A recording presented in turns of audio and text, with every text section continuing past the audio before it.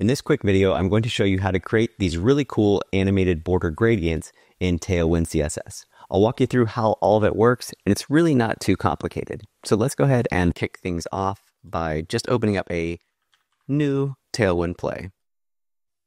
And we're going to remove this content, and I'm just going to add this container that's going to be H screen, W screen.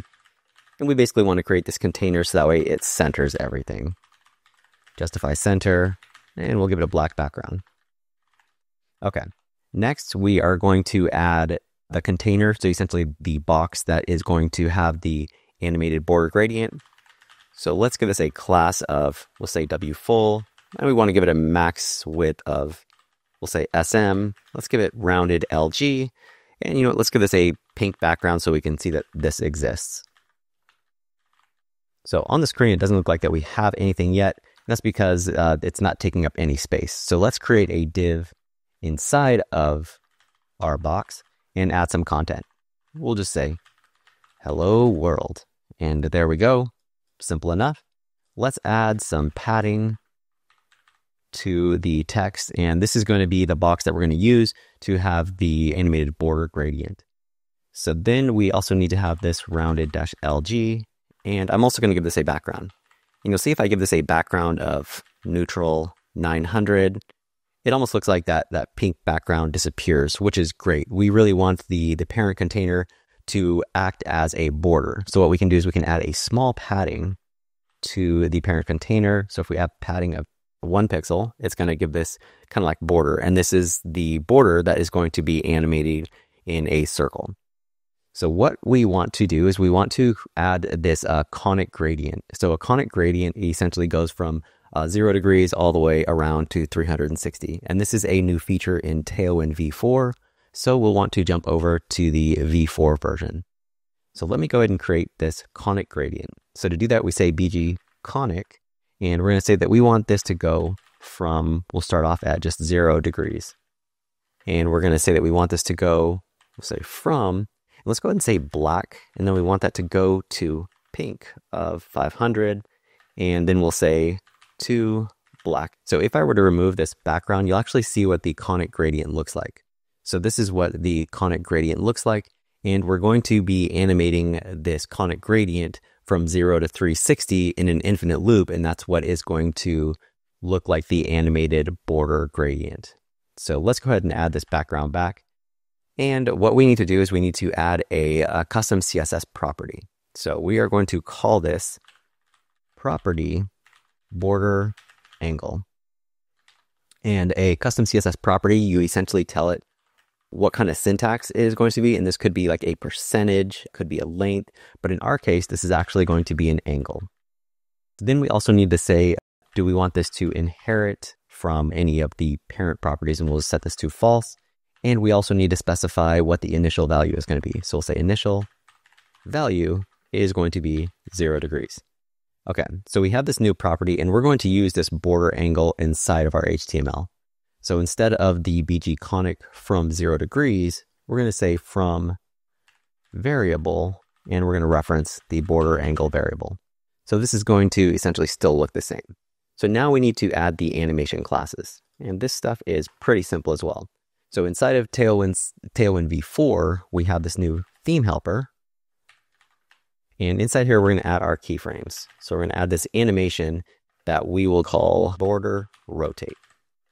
And border rotate is going to go from 0 degrees. And then we're going to say we want that to go to, and that is going to be border angle of 360 degrees.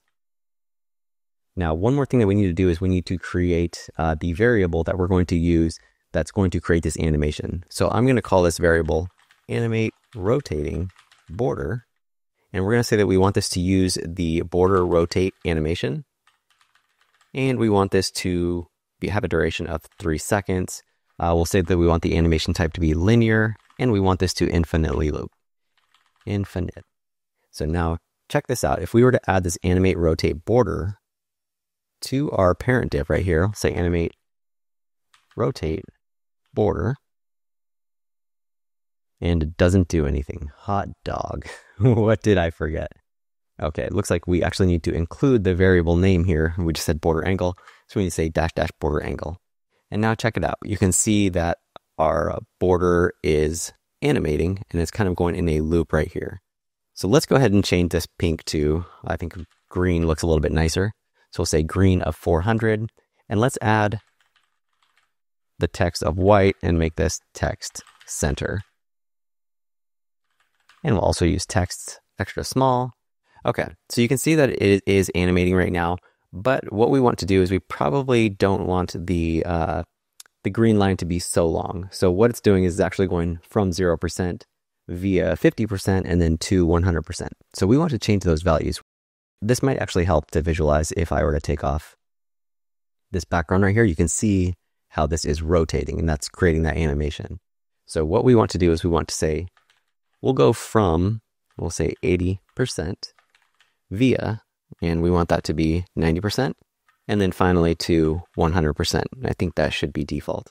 So now you can see that we have this smaller kind of gradient line, and that's going to give us a better effect.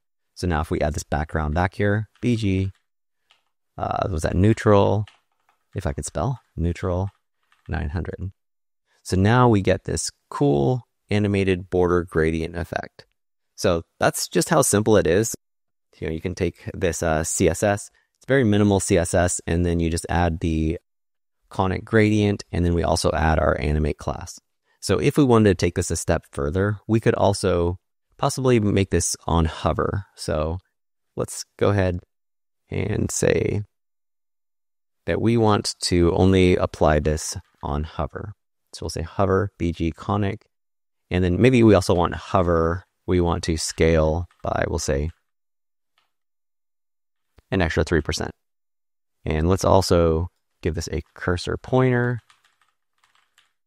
And now check this out. If we hover over it, well, now we get that animation effect.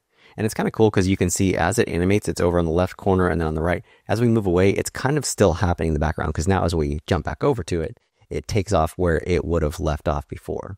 One more thing that I do think makes it look nice is if we add a border to this box right here. So we'll say border neutral of 900.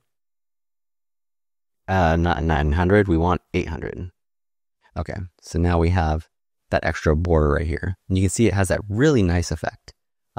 Taking this a step further, what if we wanted to use the Tailwind CSS perspective? Let me see, we could say perspective normal, or we could say dramatic. Let's do perspective normal. Actually, we want perspective normal to be on the main div. And then this one we want to say transform dash 3D. And then we will say rotate X dash 40. And you can see now it kind of has like this, it's kind of rotated in. We could change this to rotate Y, and it has that effect right there. We could even have like a hover effect. So as you hover over it, then it does that, that rotate. Although it doesn't seem to animate, so maybe we need to add the transition all. And perhaps now as we hover over it, yeah, it kind of has like that sleek effect. We could also add duration dash 500, and we want this to ease out. So now as we hover over it, it kind of has that cool effect that it kind of folds in, and then we have our animated border gradient. Let's change this to rotate X, and let's also try hover, rotate Z. Let's give it rotate Z3. Let's see how this looks. See, so that's kind of cool. We can have these perspective looking elements, and that was kind of just a bonus. The idea of this video was just to show you how to create those animated border gradients. But yeah, I will go ahead and share this Tailwind play, and you can feel free to use it in your projects. I hope you'll take advantage of how easy it is to create these animated border gradients. And let me know if you like this video, and I will definitely create some more. Thanks for watching, and I will talk to you later.